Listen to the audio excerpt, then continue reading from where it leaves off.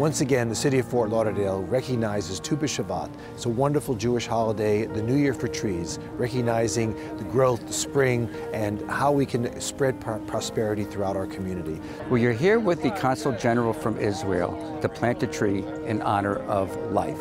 And I commit to continue to partnering with this community, with the city of Fort Lauderdale. So here we are, we're going to be planting a tree today, one of many trees we've planted over the years. So again, I want to thank the mayor, I want to thank the commissioner for making this and always making the Jewish community feel part of Fort Lauderdale.